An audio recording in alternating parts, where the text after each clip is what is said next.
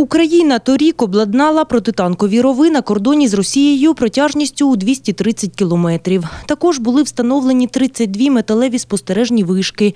Про це у своєму звіті за 2015 рік повідомив Кабінет міністрів України. Також уряд відзвітував про будівництво 72 кілометрів металевого загороджувального паркану, 115 кілометрів рокадної дороги, встановлення 9 вогневих позицій на 10 осіб і 5 опорних пунктів. Зміцнили таким чином кордон і у Харківській області. На виконання цих робіт минулого року з державного бюджету виділили 400 мільйонів гривень.